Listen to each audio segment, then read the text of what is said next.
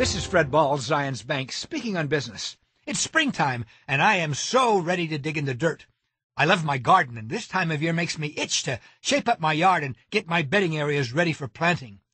That feeling was intensified after my recent visit with Robert and Louise Hardviksen, the owners of Cast in Stone in Salt Lake City.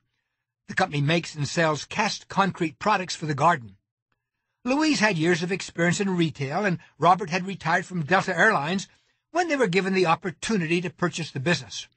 Robert felt it was a perfect time to start a business, teach his children about developing a strong work ethic, and involve the whole family. Robert's brother and sister also work in Cast in Stone. I wandered through the showroom and the outside display area. I saw cast concrete fountains, benches, statues, bird baths, planters, and other attractive accessory pieces. I saw stone memorials for deceased pets, which I thought was very interesting, and the company can provide custom engraving on those. All products are made on site. The Hardviksons showed me the wide variety of molds that they use, and they include a selection of more than 300 latex, rubber, and fiberglass shells.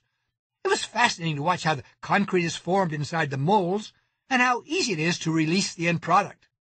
Most items are then colored and finished, creating a vast range of eye-catching pieces. Since Robert and Louise started their business in February 2008, they've expanded the selection of merchandise and have relocated and enlarged the courtyard area. That created a garden setting to help customers envision how the pieces would fit into their own landscapes.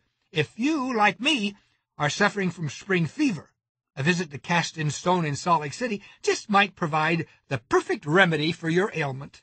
For Zions Bank, I'm Fred Ball. I'm speaking on business.